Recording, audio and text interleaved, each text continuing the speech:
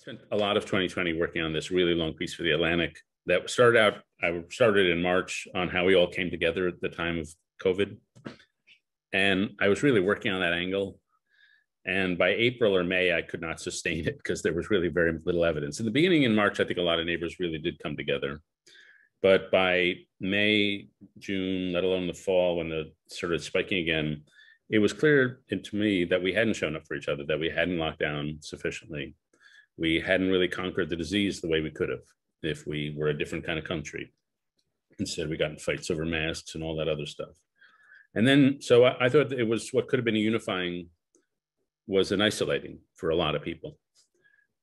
Second, the effect of lockdown, in some ways, I'm a writer, I'm alone most of the time anyway, but in some ways it was a nice pause. In some ways, I found the last quarter of COVID, and I'm presuming we're toward the end, harder than the others.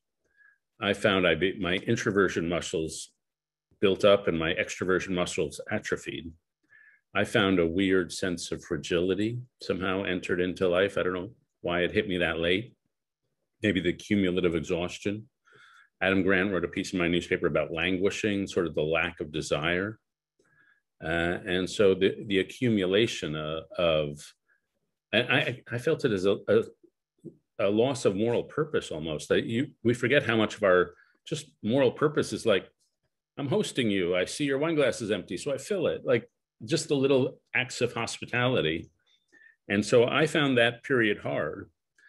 And I'm now thinking of this opportunity of unmasking as we unmask, as we physically unmask, and I'm hoping as we psychologically and emotionally unmask. I told some college kids, like, I'm going to enjoy all the things I didn't used to enjoy, like going to a bar. I'll be good because it's so crowded. That'll be fun. And I told them I'm going to go to age inappropriate concerts. I don't care if they don't want a boomer at their Cardi B concert. I'm still going. I'm going to be happy and go to age inappropriate concerts. And I'm hoping we'll appreciate what I think will be a great second half of the year and just appreciate it for what it is. And take it as an opportunity to not only unmask physically, but unmask in a lot of different ways. And it's just not an opportunity that comes along to a country that often.